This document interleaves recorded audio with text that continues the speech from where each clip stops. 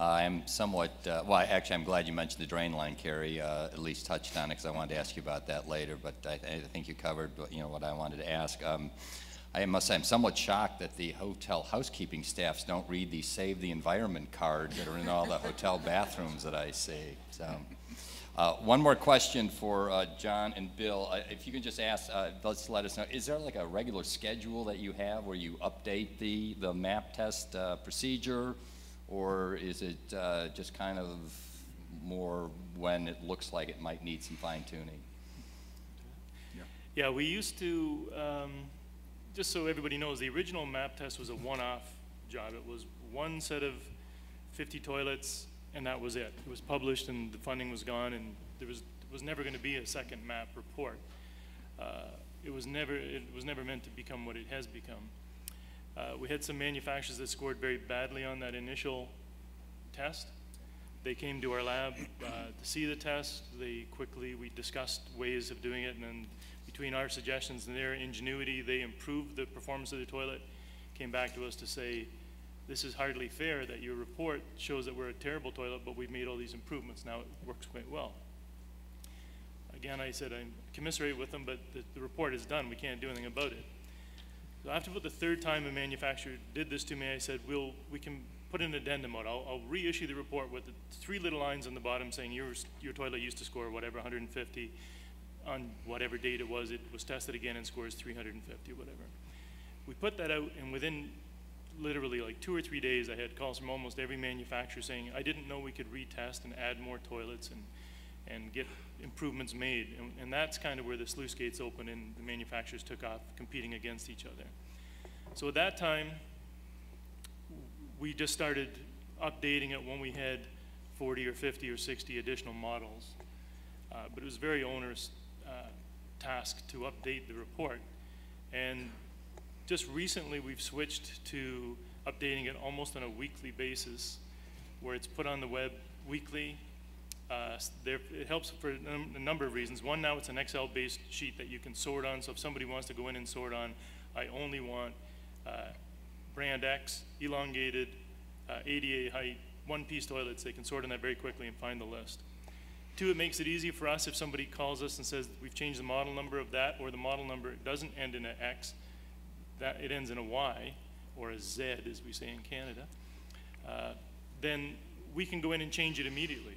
I can change it that day. I don't have to wait 3 months and then say, I forgot to do this one little request.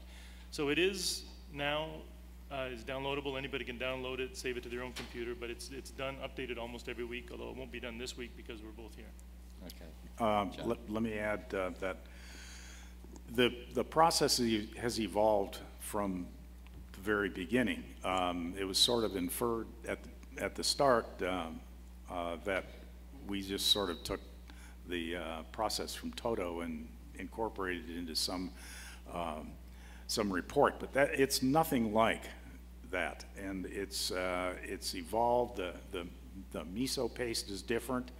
The way the test is conducted is different, and so over a period of time, the process or the protocol has evolved such that it's now significantly different than what I believe is done at the TOTO plant and in their lab. So there's no comparison really, and I just want to make that I'd beg clear. to differ a little bit, John. What's that? I'd beg to differ. So there's going to be additions made to the map test, which will focus maybe with different materials or whatever, but the fact is that what we're doing now does not resemble what is being done or was being done at that time at TOTO. I might say that the latest map report online contains maybe 1,400 different fixtures, and Stephanie mentioned that she had 518 WaterSense certified on her list. Our WaterSense list, which includes those that have not yet been submitted to WaterSense, is well over 630 fixtures, and so more than half, something like 87% of all HETs that we have tested have been WaterSense certified as well. Thanks, John. Before I open it up to questions, Fernando, any kind of response, rebut on this one or not? I just beg to differ on that issue. Okay. I think any variations to the MISO are minute in nature, and the substance pretty much remains the same. Okay. One more question for John and Bill. As far as the expansion of the map testing to other product categories, when might we expect an announcement on that? Water Smart Innovations. Okay, at the show? Okay, thanks. All right, as I had hoped, we do have some time for questions from you in the audience. Anyone who has a question or perhaps was turned away, couldn't find a seat at Bill or John's clipboard session this morning, now is your chance to talk about toilet flushing performance. Yes?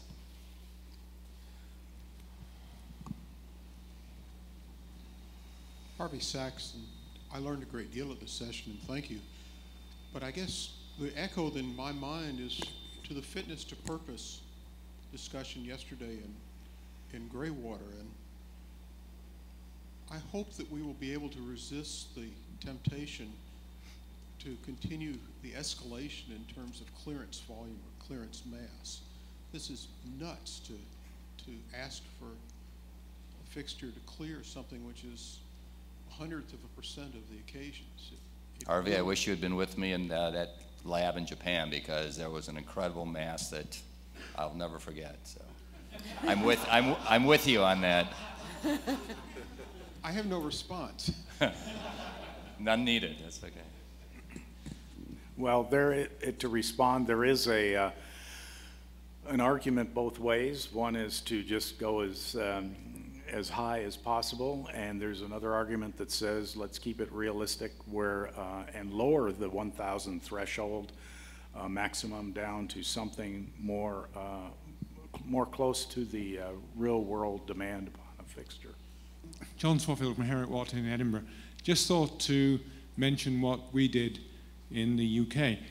Back in 1999, I was responsible for the government committee that brought in 1.6 gallon or 6 litre dual flush WCs in the UK. And in order to do that, we had to come up with a test specification which would allow the sale of WCs, particularly imported WCs, into the UK. They were called the Secretary of State's Rules for WC Sale. Anyway, we took a rather different view, because we thought that what we should be measuring is an overall performance, not just one part of a performance. So that our test specification was built around about 180 grams to 200 grams, based on work by Professor Feacham, and also based on things like the DIN standard and the Australian standard, which call for 3-sheath discharge solids. We also thought that you can't divorce bowl discharge from drain line carry, and therefore we introduced 2 measures of drain line carry. The first one being the amount of water which leaves the bowl behind the solid, because that's the primary driver for good drain line carry, and we set that as around about 60%. Anything less than 60% failed the test. We also thought about 10 meters at 1:80 was a reasonable test. Now, I think if you guys want to test 1,000 or 2,000 grams in a toilet and use the toilet as a mass propulsion device, that's fine. I mean, far be it from me to disagree.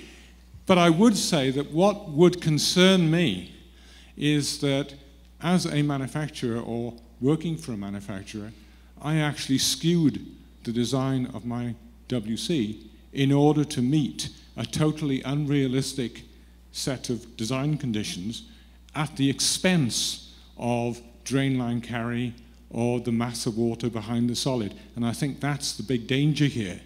You can flush as much as you want, it's not a problem. But if you actually skew the design to achieve that at something else's expense, and you don't know what expense you might have because you're not testing for it. So I think that would be the view from the UK on that. Thank you.